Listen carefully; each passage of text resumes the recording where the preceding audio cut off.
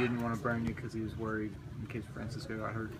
How tough is it to sit on the bench for that very long 13-inning game? Yeah, it makes it a little more difficult than if I was in the game the whole time. But I was up in the batting cage. I took some swings up there in the 7th inning.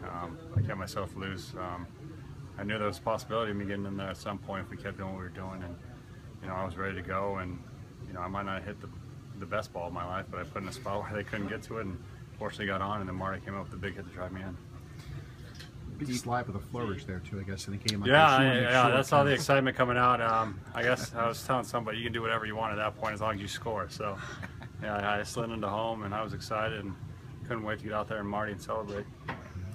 Do you go to the plate with a sense of, I don't know, fate or something like that? You know, kind of just feeling like, all right, I'm the one, or you No, I mean, I feel confident what I can do up there, but at the same time, I'm still trying to stay within myself. I know I'm most likely probably not going to hit a home run in that situation, so I'm going to try to get on base any way I can and let the other guys behind me drive me in. And fortunately, that was what happened.